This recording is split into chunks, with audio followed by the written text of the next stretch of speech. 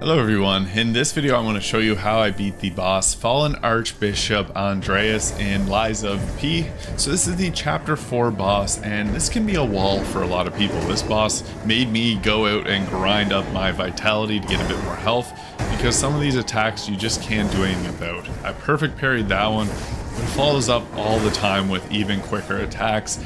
So my best advice to beat this boss, use the Spectre and get comfortable with reading the attacks. Phase 1 isn't too difficult, but it has a full health bar. I feel like this is a very tanky boss. I use fire in this, and the weapon I'm using is the rapier handle with the greatsword of Fate blade on it. I found this to be one of the best combinations for myself, with getting the parries off as well as getting attacks in. This boss is, however, very tanky, so I definitely recommend using items on this, whatever you've got. If you're comfortable using any of them, feel free to go ahead with them.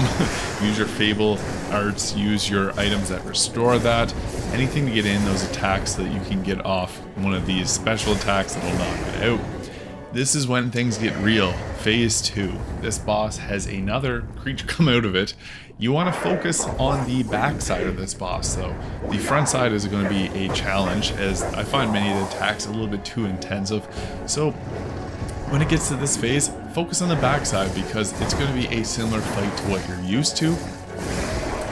And what it'll do when you fight the backside, it'll change over to the first phase fight, and it'll still have the other character wailing around attacking, but mostly the attacks you'll get are from that backside there.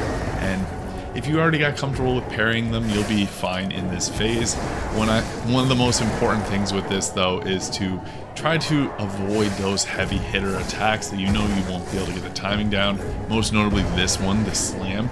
I find that the timing on it is not very easy.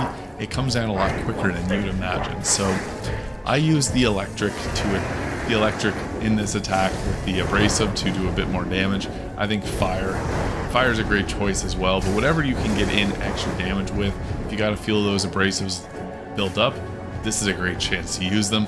What I like to do with any of these boss fights is to do a few runs without using the Spectre, to get comfortable with the parries, and even do a few attempts where you don't attack at all and you just maybe get to the second phase and just block, so you can get comfortable with how the parrying works. Because when you get to do these, it removes all that extra health that it had there, making this fight a lot easier to get down. So that makes this fight a little bit easier. I'm surprised the Spectre survived this whole fight. This is the first time that it ever did, but I think we were able to split the aggro between the two of us very well here. And yeah, it got down a lot easier than before. So that's how I beat the boss, Fallen Archbishop Andreus. Hope you found this video useful. If you did, please hit that subscribe button below, and I'll see you in the next video.